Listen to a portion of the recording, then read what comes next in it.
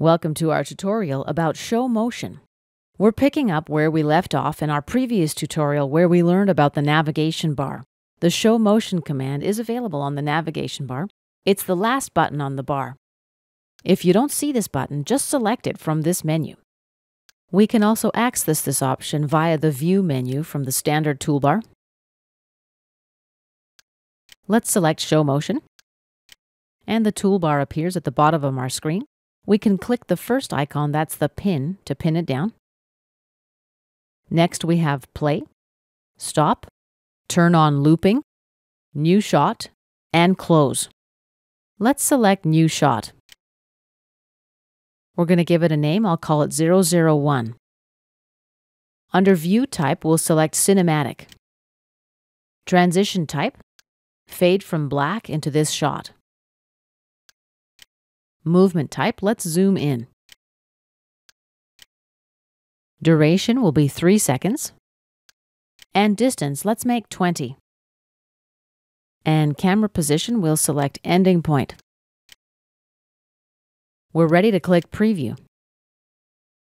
And here's our preview. Let's click OK to accept. Now we're able to play our animation. To edit the shot, just double-click the thumbnail. And here we can edit any of the parameters. Let's cancel out for now. I can also right-click on the thumbnail and rename the shot, delete it, etc. Okay, let's create another new shot.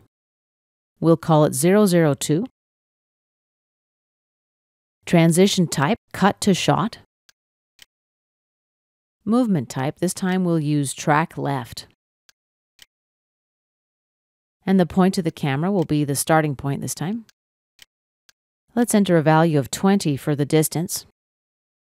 Click Preview.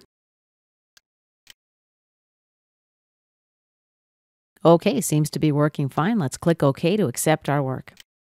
And let's put it on loop and play it. Here's our movement. Sliding right.